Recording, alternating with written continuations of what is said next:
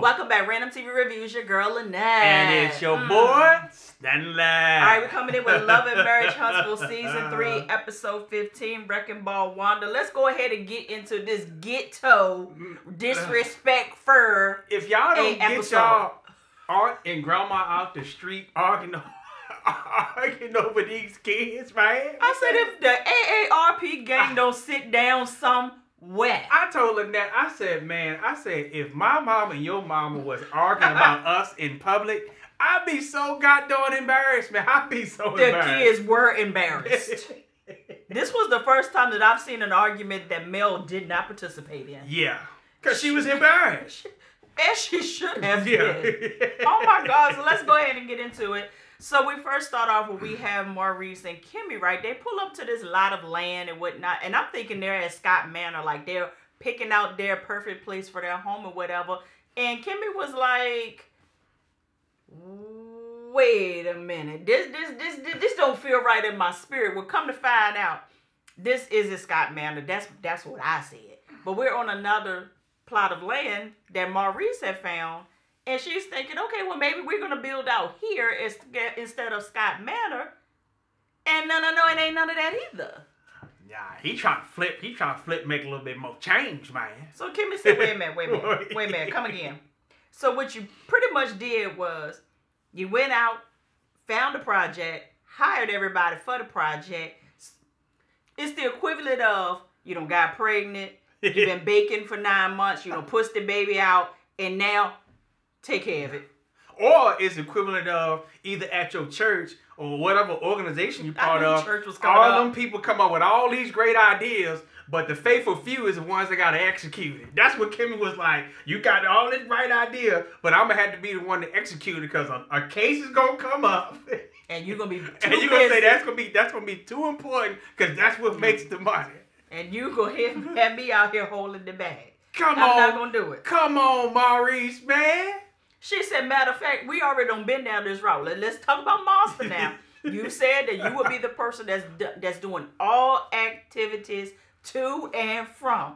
He said, you know what, I am, but about that. Yeah. You think you can pick him up? Yeah, you can pick him up. Pick him up and then. Yeah, but we laughing and playing about Maurice, but kudos, man, to you for trying to get some help with this, man, because we can sit back and we can judge and say what y'all should and shouldn't be doing, but we don't understand what we need to do until you in them shoes. Until you're in the middle of it. Until you in them shoes, for real. So kudos, man, for I know you get ready to get to it with Dr. Francis, but kudos, man, for bringing in Dr. Francis to help y'all out, man. Yeah, but shout out to Maurice. Maurice was looking at our review from a couple of weeks ago, and he slid in the DMs because we had a question about credit and how does it work when you file bankruptcy. Yeah. So he slid in the DMs. He was like, I got y'all, fam. This is what happens, blah, blah, blah, blah, blah, blah. He didn't have... I said, that's why I like you. Oh, yeah, and by the way, bro, both of our credit score is above 750. Yes. Hey! Boom. So... they said we're going to talk about this meeting with Dr. Francis, right? So, y'all know that the guys all got together and pretty much, except for, we all knew that Marcel probably wasn't going to come. And we kind of had an idea that Martell wasn't going to come either, but he was there. He was there. So, what had happened was they ended up talking to Dr. Francis and whatnot, and he got right into it. Like, Maurice was like, you know, I've never thought of myself as being depressed, but as Marcel was talking about the things that's plaguing him, I'm like, well, maybe I need to get a checkup to make sure that I'm not right there because I feel everything that he's been feeling. Right. And if he says it's depression, then maybe that's what like I told you, like my family, maybe I got it too. Yep. So Dr. Francis says, so you are basing whether or not you have depression based off of what somebody Marceau else said? Pretty much But he threw some shade though. He was like, you listening to Marceau? And diagnosing yourself off over. Nah, don't diagnose yourself off of his bullshit. But let me diagnose you. So we pretty much got right down to the nitty gritty. And Maurice was saying pretty much, you know, high achievers, highly stressed. He never takes time off to do anything, not even vacation. I said, wait. You don't do no vacations, bro? But they hadn't been on the honeymoon either, so that makes sense. Yeah. Maurice and Kimmy, Y'all can vacation with us anytime. If y'all been on our Life With Us TV channel, oh yeah, man, we gets it in on vacation. Yes, sir. Look, but pick a place that's in our tax bracket now. We in different tax brackets, you know. Or give us some time to make payments on it. But we gonna have a good goddamn time together. Heck yeah, man.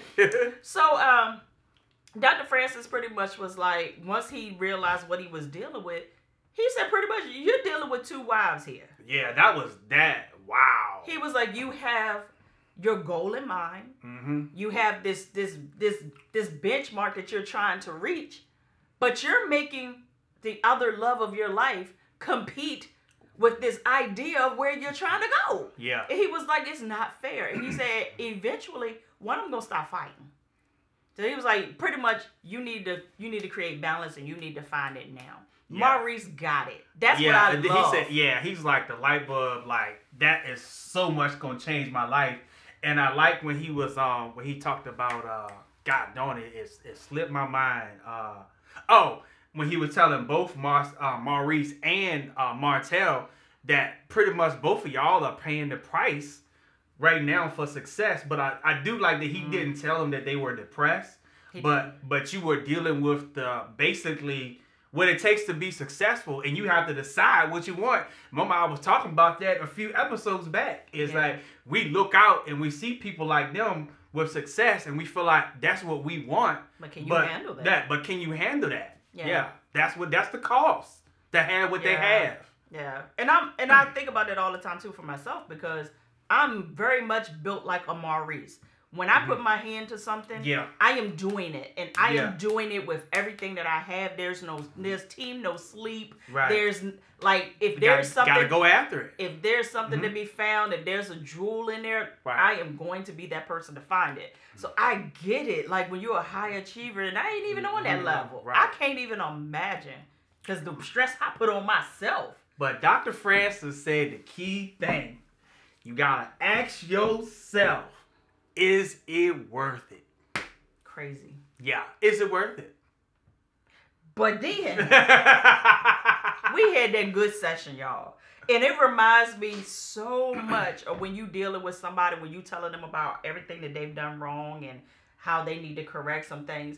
And they are hearing what you're saying and applying it to somebody else. Yep. So we have Martell in the confessional. See. When he said something about that, and how stop that. How when you're making these sacrifices at the price of other people, and when I think about when me and Mel, we were together, and how she just started taking on more things and doing more things, taking on all these projects, and she making the kids secondary, I get it, Mel definitely did that. If that ain't narcissistic, I don't know what is, man. What? But we all have been guilty of that, though. When somebody else is giving us good advice, we thinking of other people who should be right here at this moment getting that advice. And I'm like, if they were supposed to be there, they would have been there. It was for you. It was ghetto for you. It was ghetto. That's why she wasn't there. The session was ghetto and disrespectful. But I ain't gonna lie, I've done that at church. The pastor's preaching a good message. And he start talking about something, you be like, that's they my talking wife. About, they talking about brother so-and-so over there. Preach, pastor, preach. Oh, it's the worst when you think it applies to your husband or wife. Oh, yeah. And y'all just got into it about something like, you better preach it. Yep. Say, God ain't never talking to you. Always talking to somebody else. Absolutely. Yeah. So Martell goes over to his mama's house. Marlene, listen. The conversation came up with Martell, and he was like, when I was in Vegas and whatnot, Marceau brought it up, and he said, that he thought he was dealing with a little bit of depression and stuff, and I thought about whether or not I was depressed, and I don't think I'm depressed. I just been through a whole lot. And she said, baby, you done been through a whole lot. Like, you've been through a lot. She said, baby, and you don't need no therapy. And you need we our own therapists. I said, don't you giving that bad advice. Don't you say that bullshit, man. That's our problem now. And he was like, yeah, I get it. And she was like, but you just work so hard and you do so much. And back in the days when them kids was little, and she just had you out there doing working, so much. I was so mad. Said, she gonna kill my boy. She go, what? So we turning on Mel now, Mama Marlene. But that's what we do. And she said, I would get so mad. And said, she just gonna kill my boy, you know, and well, I mean, so what? You know, you done did a lot. You a good person. So what? You got the girl pregnant. I ain't happy about it either. I said, what? They didn't exactly come out like that, but y'all watched it. Yeah. So like, pretty much it came out like that. Pretty much. That's how I did it. And she's sitting back there like, this my time. Everything that she done did, and I ain't like when y'all was married, y'all divorced now, and I get to say it little by little. That's why I say it is never a good thing when parents interject themselves into their kids' relationships. That's it. It never works. Nope. It never works because it's always a bias. Oh, yeah. Always a bias. Yeah. Always. So then she was like, yeah. You know, the kids, Tank was over here, and he was talking about, I said, wait. He was talking about this song that, you know, and he was trying to understand what was going on. And she said, oh, yeah, this is about your daddy. Your mama singing about your daddy, baby. Martell said, but mama. Why would you do that? Why would you tell her? She was like, I can say any goddamn thing I want. I said, Mama Marlene. At Christmas. Yeah. For once, Martell had to check somebody about being wrong about saying something. She was like, but it's true. You should be checking your ex-wife about that. Not me. Which is true. But, Molly, you ain't had to tell the boy what the song was about. So she confirmed it to the baby. So now these kids really know that it's about their daddy, which they knew. Yeah. So he told his mom about the Destiny run and whatnot, and she said, you know what, that may be something I'll be interested in sliding on through to, you know what I'm saying? So that's where we are. So what else? Blah, blah, blah. We talked about the cancer session. We ain't going to talk about that no more. Yeah. But so let's get to the Destiny race. Destiny race. This is where I love that concept, by the way. I do too. That is very motivational. Yeah. Racing towards your goals and your dreams. Yeah. Because unfortunately, we are in a society now, a lot of us don't set goals. We just fly by the seat of our pants. We have an idea of what we want to do, but we'll never sit down and put pen to paper to make it happen. And what's the saying? If you don't plan to win, you plan to fail? Yeah, exactly. Something like that. Yeah. Whatever. Something like that. Yeah. Sound like your grandma now. My grandma never finishes a sentence. Never sentence. She be like, Lynette, come over here now. Hey, can you go up there and pick me up something? But we know what the heck she's talking about. Yeah, we know exactly what she's talking about. All right, Grandma, I got it. So, they had the Destiny race and whatnot. Mel and Tiffany,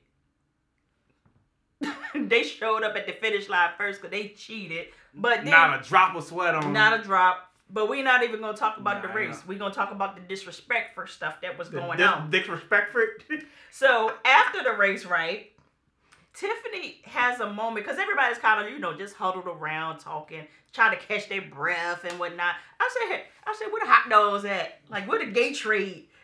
Shout out to Gloria. We had this lady at our church that she didn't say Gatorade. She said Gatorade. Yep. Pick up some of that Gatorade. So, sitting around, and Tiffany was like, you know what? While we have everybody together, I would like to thank everybody for coming out to the anniversary celebration of ours. But I really want to say this. Like, why is it that every time we get together, there's an argument? And I'm like, usually you the one to start that bullshit. I'm talking to you. I'm like, what the hell? So then Destiny goes into this tangent about, because Martell is passive aggressive, which he is, but this last thing was not on Martell. I don't hear nobody say that was not on Martell. Melody poked the bear on that one, and Martelled it. So Destiny is like trying to tell Martell about himself. He's actually kind of like eating it up. Like, okay, yeah, I am passive aggressive, but she got smart mouth. Let's go ahead and keep it a buck. And she's talking to him kind of in a friendly like banter, but at the same time, in front of a whole lot of people, it kind of felt like you challenging me or you being disrespectful. Yeah. So Martell was like, no. And she was like, no, Martell. So then Mama Marlene was like, what you're not gonna do is talk all crazy to my boy. You ain't Mel's hope. I'm sick of y'all ganging up on him. Y'all ain't no hope. That ain't your ex-husband.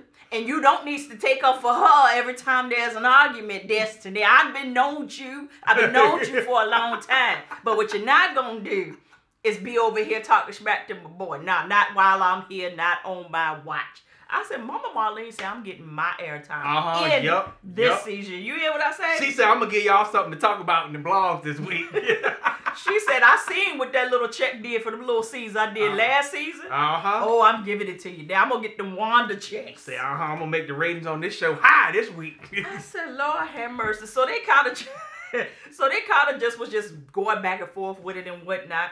And somebody was saying something about, this all happened at their anniversary. Mama Marlene said, and happy anniversary. Lord, if she didn't make me they fell out, boy. She's like, we're not doing this. Ain't nobody challenging though. No. And she said, on that note, I don't hear it and I don't see enough. I got to go to work. I'm going to go on over here and see Vans and we go hug it out and I'm about to leave. And that's exactly what happened. She went over there and her and Van. I love that they are still cool. Like, they are still cordial. Van said, you need to call me because we takes these kids out together. We need some help. So she was like, yep, we definitely going to be on that. And then here comes Wanda. Hey, y'all. Wrecking Ball Wanda. She coming on, hey, y'all, what y'all talking about? They was like, oh, we over here talking about these kids and all this. She said, well, yeah, we got a lot of them going on around here. I said, all of y'all really do have a whole lot of kids amongst all of y'all together. Yeah, they do. That's a lot of daggone grandkids. Yeah. So Mama Marlene was like, you know what? I got to go to work. I'll leave y'all to each other. Let's go. Let's get it on. This is where it just took a really bad turn. Left turn quick. No, before Marlene left, this is what happened. Wanda was like, I was over there talking to Mel and Martell about getting back together. Yeah. They was like, oh, hell no. That ain't never going. We ain't talking about this. No. So Van said, you would be the one to talk. Ain't nobody gonna take no advice from you. You the same girl the person that was on social media telling girls to get with married men to get whatever they need to get out of them. Or they should be treated the same as the wife. Like, what? So she was like, how in the world you think Mel gonna listen to anything that you got to say? Exactly. And she was like, what you trying to make? What you talking about? She said, you out here sleeping with married men too. She was like, I ain't got time for this ghetto mess. Ghetto? I knows ghetto when I see Wanda look great in her confessional. Yeah, she did. She looked real good. She's a pretty woman anyway. That's the best I've seen her look yet. Yeah, but she could have saved the context, but everything they did that. Because she's pretty anyway. But she on that top of some ghetto. Oh, I can show you ghetto. I can put my hands on you. I can cuss your ass. I can do this. I snatch my earrings off and throw them on the ground. Put my shades off. Snatch his wig off. That's ghetto. No. Ghetto. That's ghetto. I said, what the hell? Lord have mercy. So Van was like, I ain't never much ever slept with no married man. Don't even try to put that on me. So here come the daughters. They come over because now they trying to figure out what is going on. So they over there talking about this and they over there talking about that. So Tisha comes over and I said, Tisha, this is not your fight. And this is not a time to interject what had happened on social media. This is a time just to let the fumes go out. Let it simmer down. Let it burn out. So then Tisha was like, but Van, you a cyberbullying my mom. Like you a cyberbullying my mom. And she went to do like this. But Van, don't touch me. Don't you ever put your hands on me. Don't you ever put your hands on me. I was like, Van, you doing too much. Yep. But don't touch me. She shouldn't put her hands on me. Don't put your hands on me. Have mercy. And I was like, you knew that girl won't mean you no harm. She just kind of was like, man, don't touch me. Don't ever put your hands on me. I was like, Lord have mercy. So then the conversation finally came down a little bit. Wanda come up again with the disrespectful stuff. So eventually, Tisha had to take Wanda off to the side. And Wanda was like, I want to put my hands on her. I want to put my hands on her. I want to reach out and touch somebody.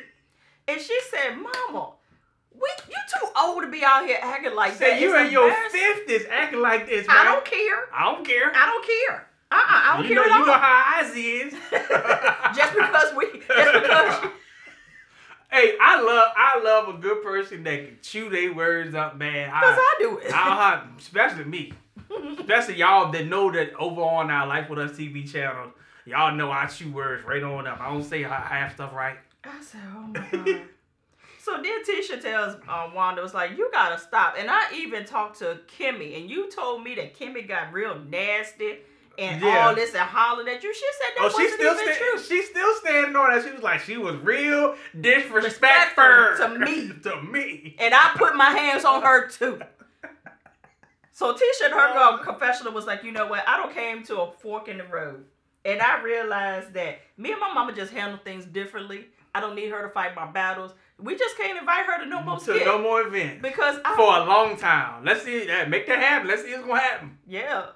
Like Dre said, don't bring her around here for a long time. You know why? Because Wanda's gonna set it off every time. Every time. Maso said, you flew in here just to start some skit, didn't you? Yup. She did. Yep. And that was pretty much it. The AARP gang was on it this week. It was. Yeah. Mama Marlene. I ain't never seen her act like that. I told you she had that Whitney Houston vibe going. But you know what she felt like? She felt like she was waiting. She was waiting on Miss Wanda to come and step and say something. She been waiting. The kids were on their best behavior this episode. Yeah. Shout out to Bartell. That's all I gotta say. Because this would have been a perfect episode for him to really go off. Because he was cornered this week. Oh yeah. It was just him and his mama, and she came through there like, stand back, I got this baby. Well, he said if it had been for his mama, he would have had to raise his voice at Destiny. Yeah, Destiny was out of pocket in my opinion. Like she was right. But it was wrong time. But they like that on this show. It's like they wait till you had a powerful event or a nice event to bring up bullshit. Let's just. But it's a show. Melvin Martell. It's a show. It's a show. That's how they do it, man. Straight from the VA. The dirty South. 2 up, 2 down. Holla! Boo!